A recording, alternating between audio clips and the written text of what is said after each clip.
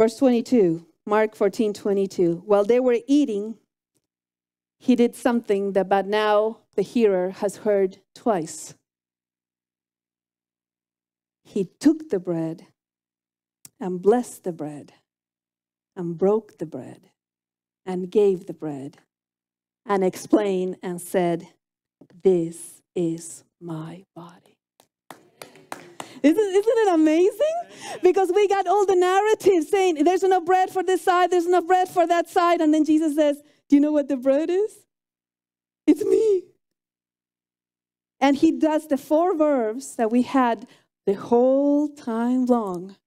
And he took the bread and he blessed the bread and he broke the bread and he gave them the bread and said, "This is my body that is broken for all of you."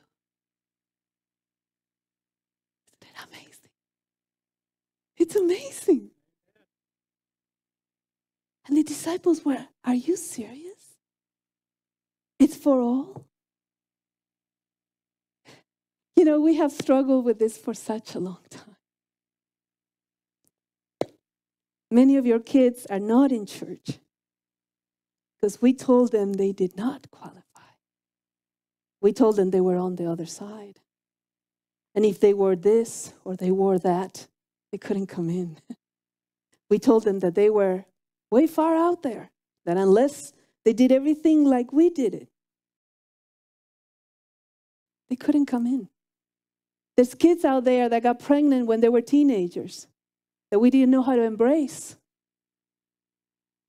Some of your kids need a phone call right now where you say, "I'm so sorry. I'm so sorry that I thought my God was so little, that fit in a little box. But you're included, and I'm so sorry that for so many years I didn't know how to tell you that God's love is that great." And yes, I would like all your kids to be sitting here with us today. But if they're worshiping in a different Christian church and they're getting Jesus, praise the Lord. Because there's enough bread for this side and the other side. And they're not even on the other side. They're on our side. And there's people on the other side that still need to know that even they are included. You know, one time, I don't know how many of you know the president of the North American division. He's an amazing man, Dan Jackson. He's about to retire. But I had the incredible blessing of serving under him all this time. And when he was a pastor one time, there was a young adult outside the church. And he went to invite him in. And this young man said, "I cannot go in. I smell, I've been smoking." And Dan said to him, "If every one of our sins smelled, this would be a very smelly place. So please come in and join us."